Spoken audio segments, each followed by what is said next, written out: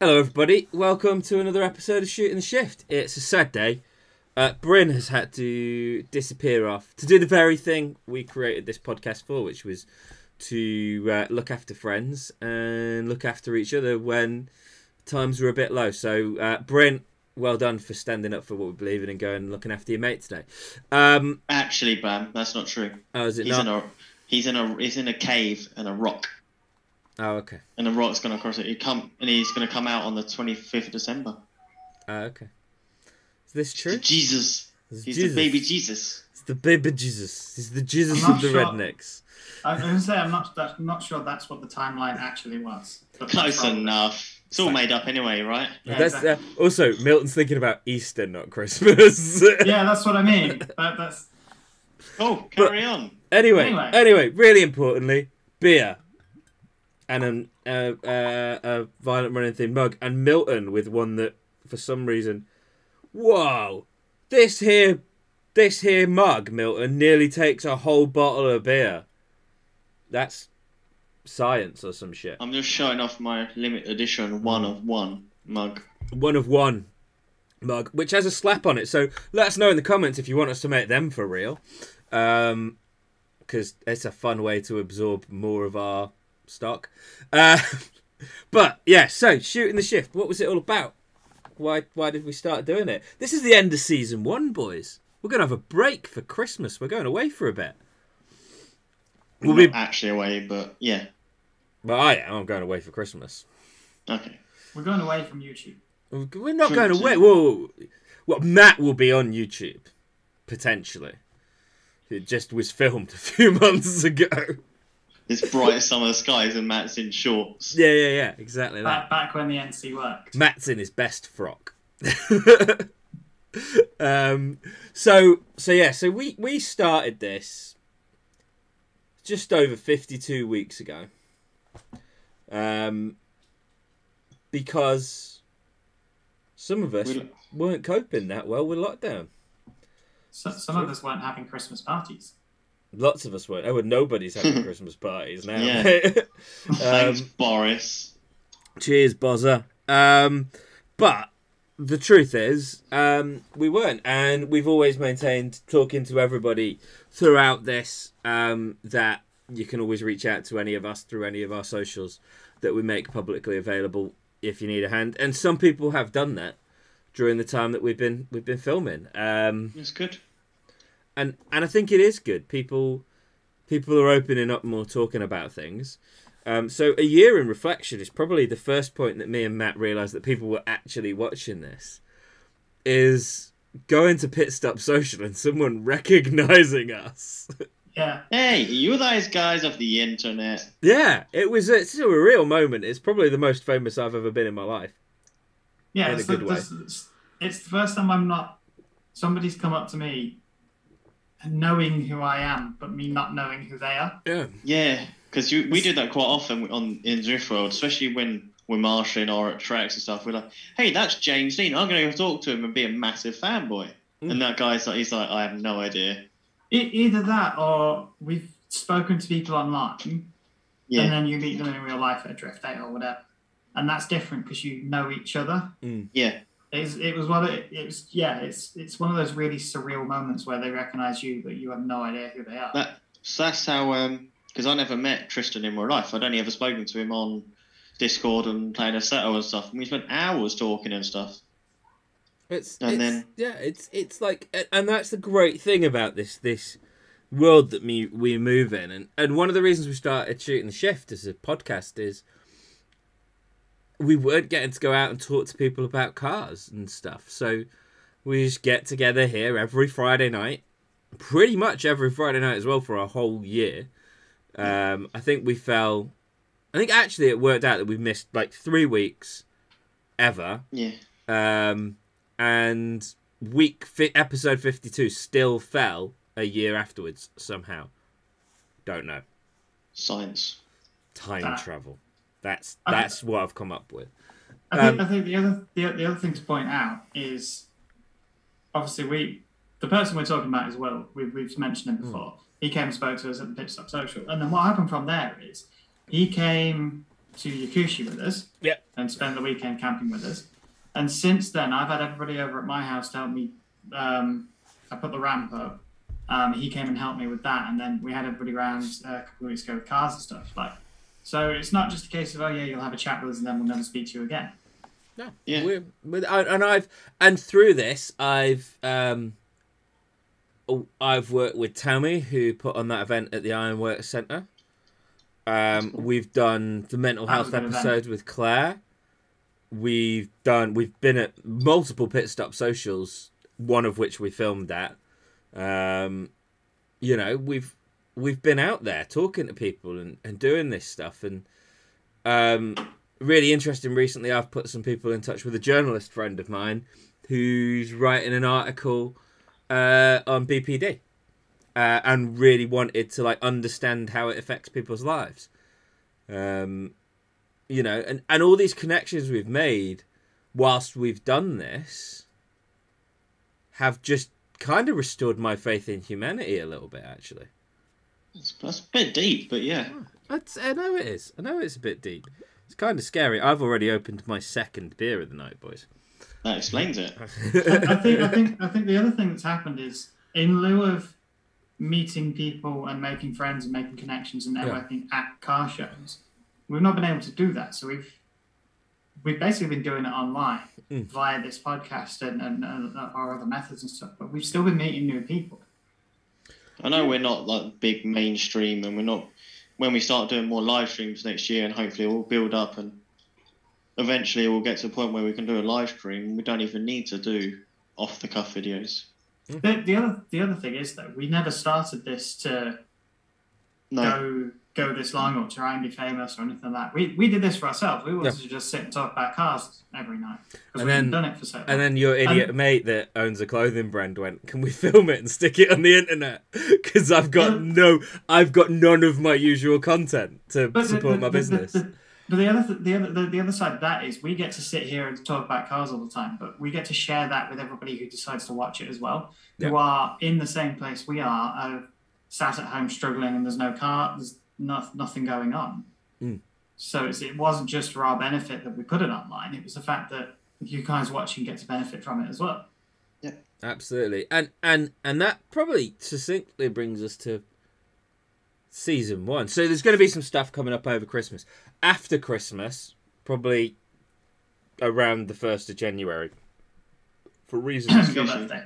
But one of the things that I want to put in the video is I'm getting for my birthday. So I'm going to release what's in my camera bag 2022. And just go through the stuff that we use, like when we go to events, filming, that kind of stuff. Because actually that's quite interesting for people, because I've had people tell us that our footage looks like it's filmed on much more expensive kit than it is. And I kind of want people to realise how accessible just documenting the car community is. And the more we document it, the more people see the side of it that isn't boy racers and hooligans. Yeah. As much as I am an absolute hooligan most of the time.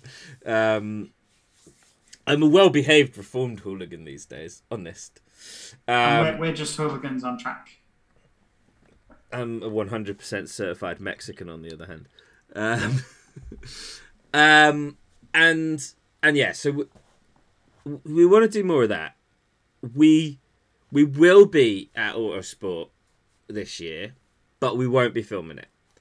And part of that is getting a bit of work-life balance back for some of us, because one of us may have spent too much time video editing in the last 12 months. I think the other flip side of that, and I agree with the reason that we're not filming it, is when we go to shows and we're filming, what we end up doing is running around filming everything, and not actually speaking to people and looking at the cars and enjoying the show itself. Because to be honest, and especially at somewhere like Autosport, where you're there to network and meet people and form partnerships and sponsorships and stuff like that, you don't get to do that because you're busy filming. And you're at that point, you are working and not at the show. And that's the really important thing. So we're going to go to Autosport, but we're going to go and network, and we're going to try and bring back some guests to join us on the podcast from that. And really importantly, that gets us onto some exciting stuff for season 2. So Season 2. It's going to start in January. We're going to film. We're going to release every other week for a change. Part of that's to give us time to learn about some of the stuff for the guests we're going to have on. So already confirmed, and we're just sorting out dates, are the guys from UK Lowriders. So we're going to learn a little bit about proper American lowrider builds. That's going to be really cool, because that is something that I'm alien to. I don't think any of us know anything about lowriders at all. I know bits. The only thing I know about is putting your nan's kitchen nets and then painting over it. That's about it. Yeah. For her MX-5. There's no, Claire didn't do that. It was a rap. Oh, yeah, of course. It's not a rap.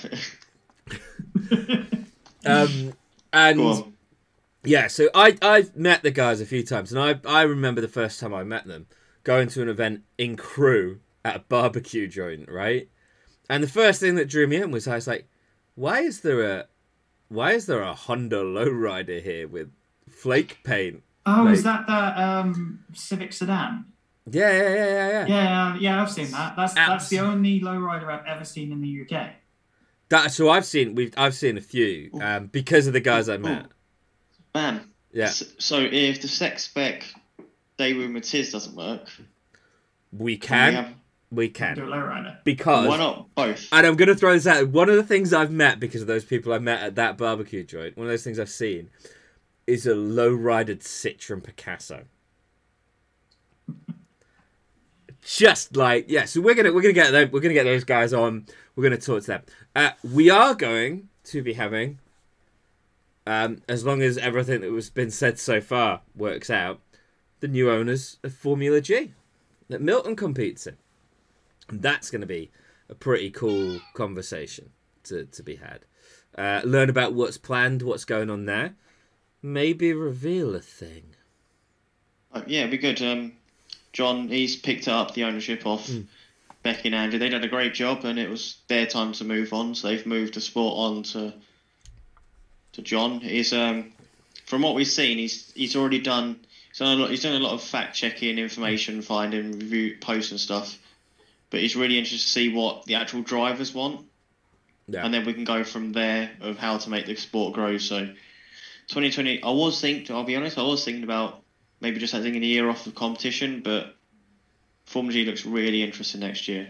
Some big tracks coming, so it's going to be a strong year, and I'm going to make it my business to go with Milton to film more events for Formula G. So you will get more action than ever before, in the form of Milton skidding around stuff, and we've got the drone, we've got the ground camera.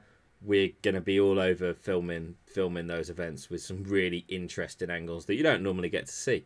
And that's kind of all we know about the guests next year. But 2-week schedule lets us research properly. No more Googling from Matt mid-episode. It's not going to stop. It'll happen at some point, I'm sure.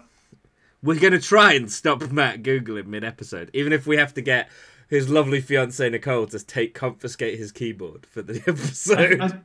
I think the other thing about switching to a 2-week schedule is the fact that next year there should be a lot more shows and stuff going on, which means there's going to be more show content coming through. Whereas last year we kind of did this a little bit to fill the void of the fact that there was no shows. Shows will be a bigger part of what we're doing again. The other thing we're going to do next year is this year the first show, and in fact the only show we did as the whole Violent Running Collective, and that's the people that are involved in the podcast, in the design work, in everything we do. There's actually about 20 people that sit behind what we do combined, and it's people like my fiancée Amy, Matt's fiancée Nicole, who help us do the design work, keep everything moving, keep some of this stuff funded. People like Milton's missus, who put up with us kidnapping him whenever we need him to drive for us, and making him give me special hugs when I'm feeling sad and lonely. He doesn't complain. You're on mute, Milts. We nearly went an entire year without him doing that. Yeah, I just said something really cool and special, but people couldn't translate. Lip read. I'm just gonna make it up in subtitles underneath them. Yeah, so put some subtitles up. So yeah, it's been an interesting year this year. We've gone from 70 subscribers to 343. We've gone from about 5,000 views to 17,125 views at this very moment. We've gone three times. Yeah.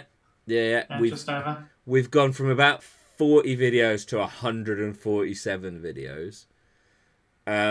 We've been churning out some content this year, boys. It's been a busy year.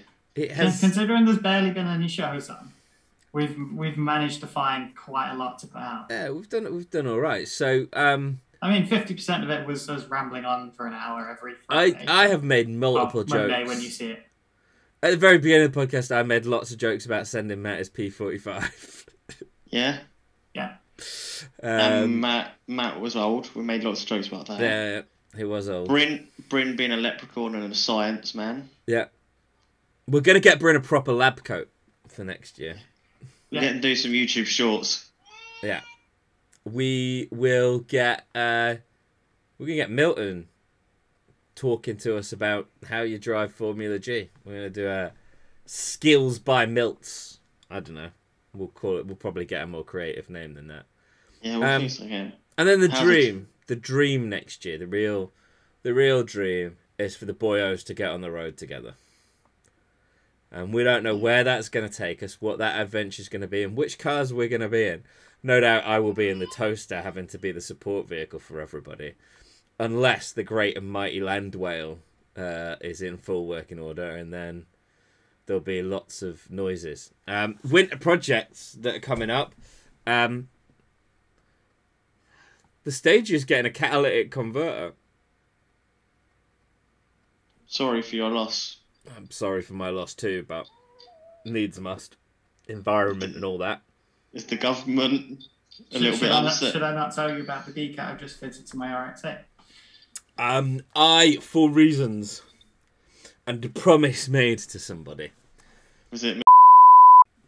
It was a promise made to somebody whose name has just been bleeped out. We'll be having a sports cat fitted to the to the stage. Yeah, it's just his annual thing that every car has to do. No, I actually like. I think a sports cat's probably going to be a good compromise, because the exhaust is quite loud for those who've been out in it. Speaking of it, it's like the MX-5 has a cat in the exhaust in the manifold, and then it has one in the center, the NC anyway. I replaced the center one because it had a hole in it. I think there's a bit. I don't know. Is the video up for that? I don't think it is. No. It may be coming up at some point soon. The fact, one I replaced. It's still on here. Yeah. I put a second-hand stainless aftermarket one. I think it was a sports cat as well. The guy I bought it from said he had a 4-to-1 manifold, so decat in the manifold, but it still passes emissions with that cat. So you can free up some airflow and free up some noise there and still pass your emissions. So there's options out there of still passing emissions. Yeah, and it's past emissions, but I want to err on the side of safety moving forward, because actually it does look like the government regs are probably going to change in some way that might impact us. It might tighten up a bit. Yeah, and to a certain extent, at some point, I've got to take a little bit of responsibility for the environment. So this is my token gesture to get Greta Thunberg. It's also just for noise, isn't it? And to help a bit of the drone. Yeah, because it is. It's like the conversation we've had before, where we've got to be responsible with what we're doing, otherwise people are just going to hate us. Yeah, exactly that, and it probably shows that the most Mexican of us is starting to calm down. That it's time for that for the community, really. That said, also I'm going to get my car remapped. What? It's not been already? No, the Insignia. Oh. Because I'm getting annoyed with only getting 35 mpg out of it. Because reasons. Yeah, but I was going to do the same thing with the Mazda 6 if I kept it, because you can have it remapped to the better quality fuel that we have here. So you get a little bit more power and you get more PG out of it as well. Yeah. So, winter projects are going on. Season 2's coming up. Christmas is just around the corner, as you can see. Yeah, we the deadline is gone for ordering clothes. If you see this on Monday, I have just had a delivery of parts for little Yuri's. There are 10 in store right now, and if you order them now, like this very moment in release, I might still be able to get you them by Christmas if you choose the tracked shipping option, because that's actually special delivery and it's next day. That's me busy on Tuesday night. Other than that, stickers, everything are going out as normal. Clothes, you're done for Christmas now. They're not getting there in time. An update on that. My long sleeve T-shirt arrived as well. Really impressed with the quality of it as well. The print is really good. Yeah, and that's part of the things we've done this year is we've moved to a new print supplier. And I paid full retail for that, so... He did pay full retail for that. And this. It's worth pointing out for people who don't have a long sleeve shirt, one of the benefits of having a long sleeve shirt when you go on track days is when you have to have your arms covered, you don't have to put a hoodie on. Yeah, that is the only reason I bought it. I've gone with Bryn's car on for that exact reason. Yeah, there's a few things coming up next year. Crop tops are a thing. Cropped hoodies are a thing for the ladies. They're coming.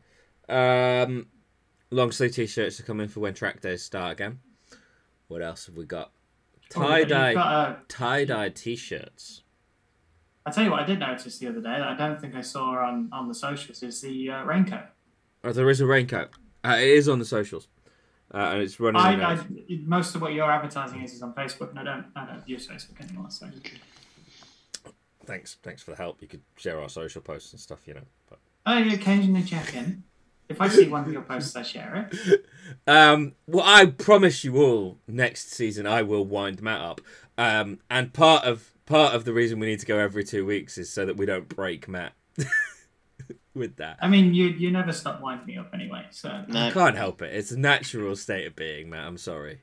It's a sign and I wind you up, so yeah, it's a sign of affection and love that I wind Matt up.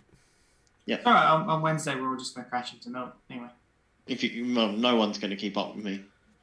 Because they're all going to be in front because you're the slowest driver? I'm not going to keep up with you because I've got stock lock for a start. And road tyres. Speaking of lock, I might be getting even more lock. Bryn's been a machinist-y man. Okay. It made me some rack spaces. But, so essentially, awesome first season. Want to thank these guys for helping put out content nearly every week. I want to thank you for editing it every week. I want to thank... Because you are the only person that's ever edited any of these. Sometimes I do that drunk. You mean you've got to be sober to get drunk? I'm sober. What happens is he drinks while we record the podcast on a Friday. Keeps drinking Saturday morning when he gets up to edit the podcast. Something like that, yeah. Either that or you've drunk so much you're still drunk the following morning. There was that episode. I was watching it. Actually, someone at work was like, "What's this podcast you do? And what are you on about whenever you're talking about science to Nicole in the office?" So I just showed them the Yakushi episode, and and at the end of it, when Amy passes the jar over to her, they were like, "Oh, that's why you're drunk." Yeah. Because they thought I was just supping lemonade out my jar the whole episode until they realised it was booze. Yeah. Yeah, so...